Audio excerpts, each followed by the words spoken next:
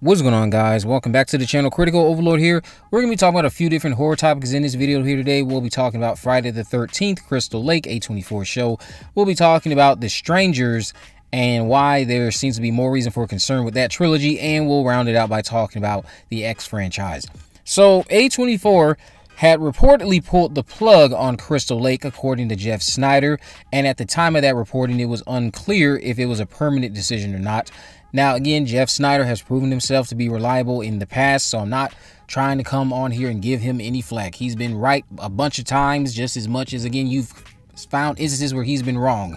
I don't like to say that he's going out of his way to be wrong, because it doesn't appear that he is with how many times he's been right. However, what we did end up getting today is a report from Bloody Disgusting saying that their sources have stated that A24 has not killed off Crystal Lake at this time, and what they have confirmed is that the show is still happening, but there's some retooling of the project happening behind the scenes. We're digging for more info, and they said stay tuned.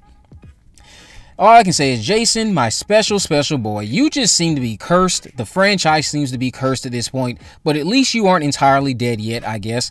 Production on this show was supposed to kick off sometime this year. It was reported to be the summer. Bryan Fuller, we know, was involved. I'm curious to see if that behind-the-scenes retooling has to do with Bryan Fuller being removed because of that debacle that went on last year with Fuller. Kevin Williamson, we know, was supposed to be involved. Adrian King was supposed to be involved. Don Mancini was rumored to be involved. All of this has just been a mess as far as like getting something positive with this show, outside of just the fact that we know it's at least still happening.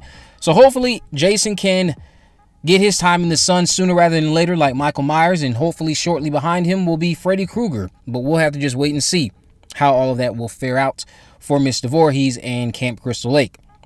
Now, we're going to talk about The Strangers. So, a 4-hour cut of The Strangers, this trilogy, all 3 movies in one, could be coming apparently, and The Strangers trilogy continues to not be strange, as we are set to find out who Tamara is during this trilogy.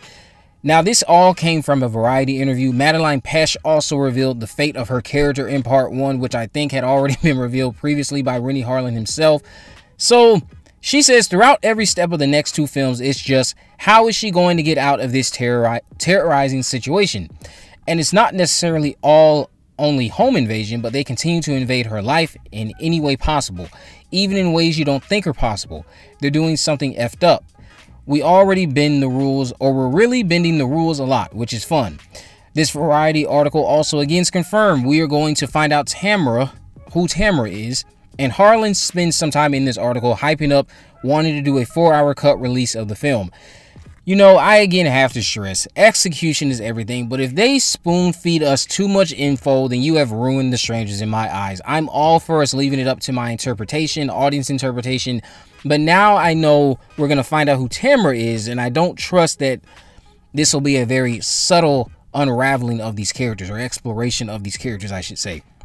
The Strangers, by the end of the trilogy, likely will not be strange at all, and by the end, many other horror fans are probably going to say you guys just missed the mark and completely misunderstood that original movie. As much as it's clear you love it, depending on how you execute these 3 movies, it is going to raise the question, you loved it, but did you understand it? Because why did you tell us all of this stuff and then it just completely sucked up the mystique of those characters, and it drew away the point of what made that original so scary? It all comes down to execution. If they can subtly just leave everything up to us for interpreting and how we think it is, without saying it's exactly 100% this, it's 100% that, this, that, and the third. If everything can somehow be left up to interpretation outside of finding out who Tamara is, I don't imagine that's going to be left up to interpretation, then I could see this being forgivable. But exploring The Strangers in a way where everything is definitive, that could backfire on you very badly. Could be a very bad idea. The last thing we're going to talk about here is going to be MaXXXine. Well, actually, no. Before I even get into MaXXXine, apparently, The Strangers Chapter 2, we talked about this before, Rennie Harlan in this Variety article also stated that The Strangers Chapter 2 is going to arrive sometime in September or October, with part 3 arriving sometime early next year. So we'll see how this trilogy plays out. It doesn't really sound like it's going to go down the right path, but we have to see the movie first, because these clips that have been coming out One in specific with the nail and them being under the floorboards. That was really good. That was I said it was better than the trailer. I still stand by that. So the movie could end up being very good, but maybe it's just misunderstanding the whole point of The Strangers.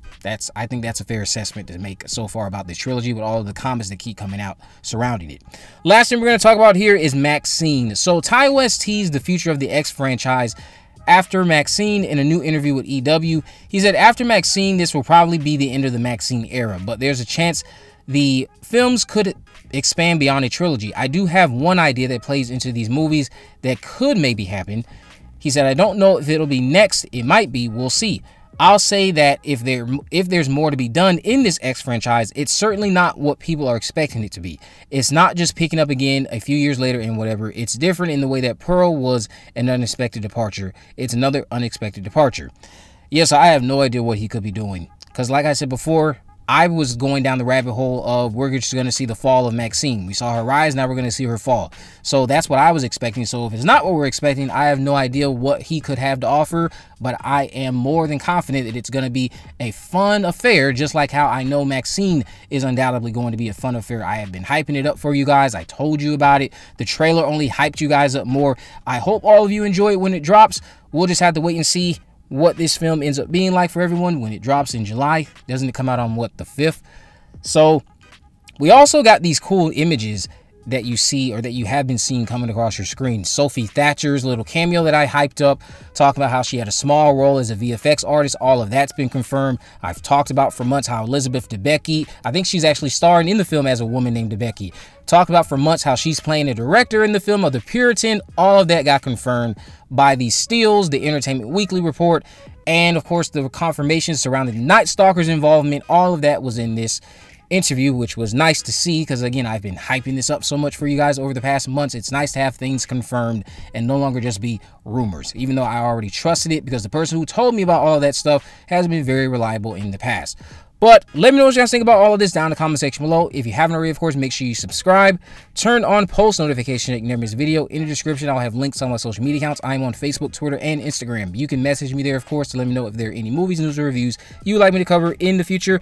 And with all that in mind, guys, I will see you in the next video.